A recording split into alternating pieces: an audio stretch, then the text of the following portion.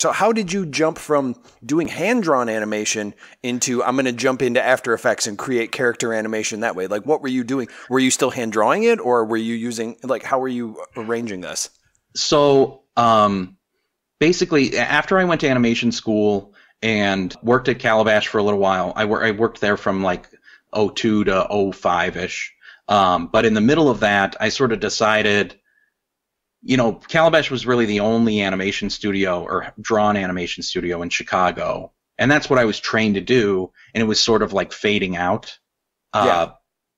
So, you know, I felt like I was in an industry, I had like chosen an industry that was sort of on its last legs. So I needed to learn the digital side. And I ended up going to college. I went to college at Marquette University in Milwaukee.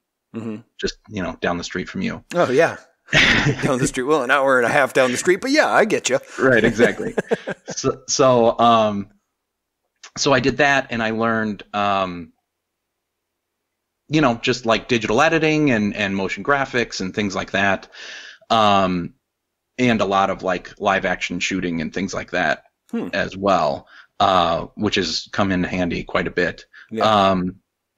So then after that, my career sort of took a turn into motion graphics. So I was using After Effects a ton for motion graphics, and that's why, you know, it's a lot easier if you're a one-man band to sort of put everything together in After Effects than it is to like hand draw each frame. Yeah.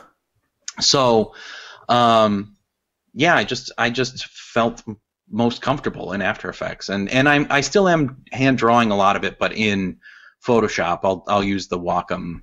I've got a Cintiq right here, and it's one where you can actually see the screen on it, and it's not it's on the table and you're looking up at the screen type one, or do you?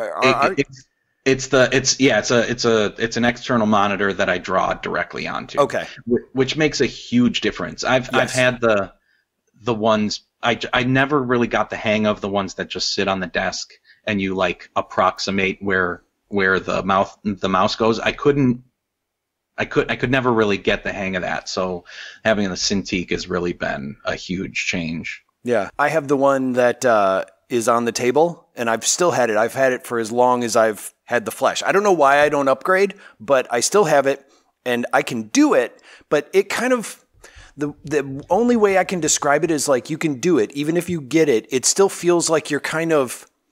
Have you ever just been... I'm thinking the best way to describe it is, you know, you're kind of tipsy and the room starts spinning, so everything just kind of seems like it's leaning to the left. That's what it's like. It's like I can draw it, but it's like, why does it seem like everything's just... It just seems like it's kind of bending to the left or something like that. You can't draw straight. Or you like put the pen down and you're like, that is not at all where I thought it was going to land. Right. Yeah, exactly. Yeah. It's just, everything's just a little bit off and you kind of over direct. Anyway. Well, and you've said that you draw your comic on your phone, right? I have. I started out drawing it on my phone, and then I got a tablet, a Galaxy Tab. So I draw on that now. But when I first started out, what I would do, I would take my phone and I'd just draw on the actual screen size and then copy or save that and then put them into little panels on an actual layout that looks like a 4-panel comic. And so that way I could zoom in and I'd have control. And I was like, I'm really getting the hang of this. And then I went back to getting the tablet and actually had a pen, and I was just like, geez, this is so much easier. It would just take so long doing it the other way. Yeah, but these touch screens, I mean, they're everywhere now. Yeah. So, I mean, it makes a world of difference when it really does. when you're doing like, I mean, I still draw a lot on paper, but you know, if I need to turn something around pretty quick, there's nothing like working on the Cintiq.